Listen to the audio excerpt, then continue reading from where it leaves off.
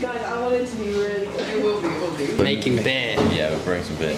We've spilled a lot of water on the floor. Whose fault was that?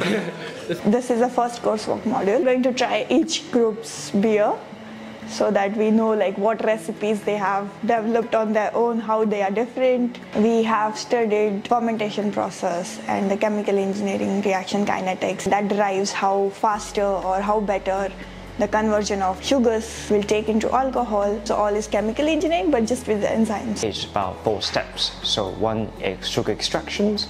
The second steps is you add in the hops. And then you're going to put the yeast in, and then later on you carbonate it. Finally, you bottle it. That's your beer.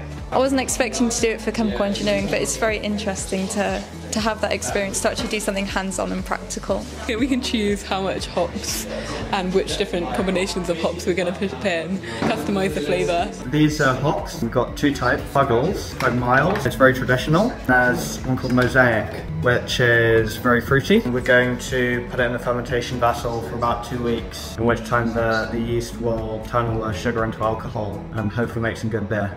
There's so much for students to learn about how chemical engineering can be integrated to your daily life. People have been very excited, and I think it's such an amazing module for people to experience science in life.